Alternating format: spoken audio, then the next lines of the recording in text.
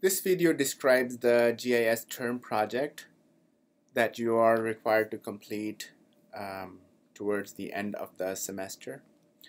And in this, I will cover what is expected in a term project and various milestones. And for this week's assignment, how to prepare your project outline and what are some of the options for project that are available. So the term project is an important piece of this course. It develops the ability to independently work on an application that uses the GIS tools and skills that you have learned in this class. And these include how to state a problem with potential GIS solution.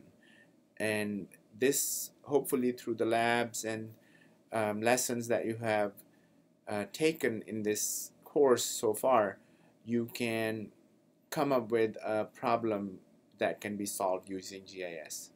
Then the second piece is the ability to collect the needed data for GIS and spatial analysis. And so you have already been exposed to various types of data sets that are available. So this is your ability to demonstrate your ability to find the right data to solve the problem. Then throughout the course and so far, and then during the next 3 modules, you will also learn some more GIS methods and tools. So so this outline, you can, as you learn more tools, you can keep improving, but this step is to help you use those tools. So it's important for you to use some of those tools that you have learned in this class in solving the problem of the term project. You have also been repeatedly emphasized that you have to create professional GIS products. So this would be your chance to show those skills and create professional looking maps or data sets that come out of the project. Then an analysis of spatial data is a key component of this course. So when you have a map or data, spatial data that comes out of your project, you must be able to do a critical analysis of that product and write in your text various important aspects. One important aspect would be how that product solves the problem at hand. Then the other aspect would be what is the scope of that product? What is the applicability? Would it work for that specific situation, or can it be adapted for other similar scenarios? And then the next step would be recognizing what are the errors in your data, the errors in your product. And these errors can come from the errors that trickled from the original data, or these errors could have been introduced by the processes and tools that you use. So the ability to recognize those and report those in your project report. And lastly, the ability to communicate your experience, results, and analysis in a written report and through an oral presentation at the end of the semester. So it's an important piece of the project, of the course. The 2 exams are each 25%, and quizzes and lab homeworks are 30%. And term project itself is 20%, which is a significant component, so it needs serious attention. And within the project, there are 3 main components that have been identified. There's the outline, the written report, and the presentation. And each one is the weights are given here, but overall they contribute 5%, 10%, and 5% respectively to the overall grade in the class. I haven't put any due dates here because they are available in the syllabus, and they may change depending upon how we proceed. But outline would be due next week. And then when you write the report, it has to be a professionally written report. It is a lot of work, so I would suggest that after you submit your outline, start working on the introductory pieces of your report and start putting it together. Basically, in the report, what I will be looking for is a demonstration of your knowledge of GIS. You don't assume that your instructor already knows certain tools or certain concepts. It's your chance to tell me whether you know it or not. And the more you elaborate in your report, the more understanding I will get of how you are thinking and how are you applying GIS. Feel free to submit a draft report a week before the final report, and I'll be happy to review it and give you some feedback to improve it. The presentation would be the last piece of your report, and it will be your ability to present verbally as well as to answer any questions that I or other students may have about your project. And at the basic core level, I don't expect it to exceed 5 minutes. If you can't tell me in 5 minutes, then probably you won't be able to tell me in 15 minutes either. Because if you hit these key points, you should be able to tell the message. So there should be tops 5 slides, 1 slide per minute. The first slide should tell us what did you do and why is it important. Second slide should tell us how did you do it and what did you use as input, so data and methods. The next 2 slides, which takes 2 minutes, would be the core of your presentation. Here you will present what the output were and how did these outputs achieve the objective of your project, and are there any errors associated with it. And at the last minute, you can wrap up by giving the conclusions, any insight that you got out of this project, and any further recommendations you would have for somebody who may take it up next time. So the presentations will be graded based on this rubric. Make sure you understand these and cover all of these aspects in your presentation. I will provide a template of presentation as well to help you. How to prepare an outline, which is the first piece in this project. So I have provided this template on Web Campus, and all you have to do is fill out your name and provide all of these pieces of information. I have also provided example outlines from previous classes, so previous course offerings, so it gives you an idea what is expected to go in these boxes. It is pretty self-explanatory, but you should have a title of your project. It can be a catchy title or a title that describes what you're supposed to do.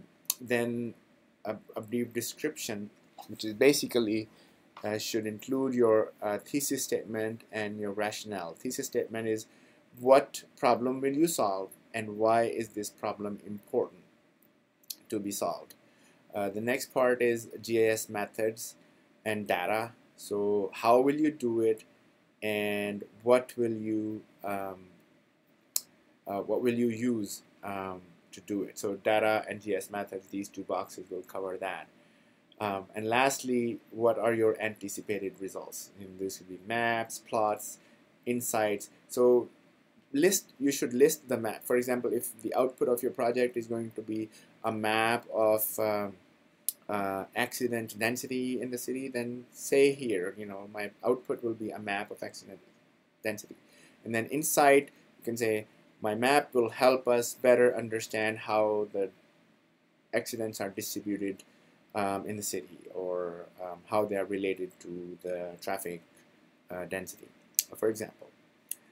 From the graduate students who are enrolled in 668, I expect a little bit more, which is they can link it to their either their thesis or dissertation, or provide some more deeper understanding of their results. And so ask questions like why and how, and if you have taken 700 research methods class, then you may also bring some of that knowledge and make your project deeper than basic input-output type of work where you produce results and provide some deeper analysis of your results. And I can give you some examples through discussions. Here are some methods you can use to select a topic. So your topic should demonstrate an application of GIS. If you have a thesis or dissertation going on and you choose something from there, don't make it something that is heavy on a different discipline and GIS is just touched upon. For example, if you're in an environment, I don't want to see a report which is, you know, all filled with chemicals and chemical reactions. That's fine, you can do that, but not at the cost of not telling me how much GIS you know or how have you applied GIS. That is very important parts. For grads, it can be something from your graduate work, but for undergrads, it can be something from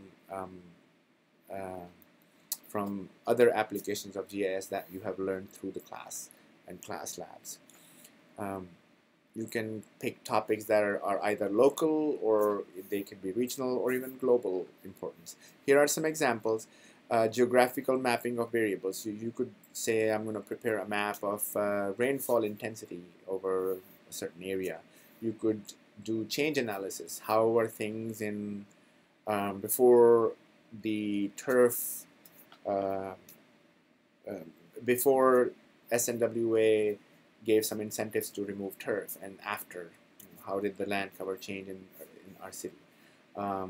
You can do effect of one variable on the other. For example, if the temperature changes, how does that impact the vegetation cover if an annual temperature is higher or lower? You can do a hydrological analysis, which could be related to precipitation, infiltration, evapotranspiration, and you can also demonstrate your GIS methods that are not covered in the class if there is something that you have been doing at work, for example. Some things that you should consider, that this is not a project that can answer all questions about a problem. So be cautious. You will have tops 2 to 3 weeks to work on your project. So don't pick a problem that is not that cannot be completed in 2 to 3 weeks. If the other thing that you have to consider is that don't pick a problem for which you won't have any data available. So if you pick a problem and then you come to me and say, I need that data, and I don't have that data, that would be just a waste of time for you, just hunting data for 2 weeks, and then you will be left with only 1 week to actually work on the problem. So pick something for which data is readily available. There's a range of GIS problems that can be solved with whatever we already have at hand. Here are some examples that I have seen before. For example, Las Vegas Valley temperature trends. So you will download Landsat imagery, 1 per year, extract region of interest, wherever you're interested in looking at the time series, and then analyze how temperature has changed over last 20, 30 years. Similar trend for precipitation can be done. In this case, you will prepare a map. We prepared an annual a map of the U.S. precipitation. You can look at the trend over long term using similar kind of maps. Urban sprawl is where you will take the Landsat imagery and where you will see how a city has expanded over multiple years. Analyze the change. Then one very interesting problem that I have great interest in is how the Lake Mead area changes over during the year and from year to year. And we have been going through a serious drought for several years, so it will be interesting to see how Lake Mead looks different in different Landsat images over time. And again, this data is readily available. LiDAR, data which you haven't been exposed to yet, but you have been exposed to DEM data. But in this case, you can create a watershed for a small region, and then study how the flooding happens in that part of the city. So these are some of the example problems, but you can also demonstrate GIS methods to other examples. So we haven't covered ArcScene and ArcGlobe, which is an integral component of ArcGIS software that you're using. So you can do some 3D mapping using that. It'll be a little independent study on your own. You can do cost surface analysis. I will provide an example of this this process.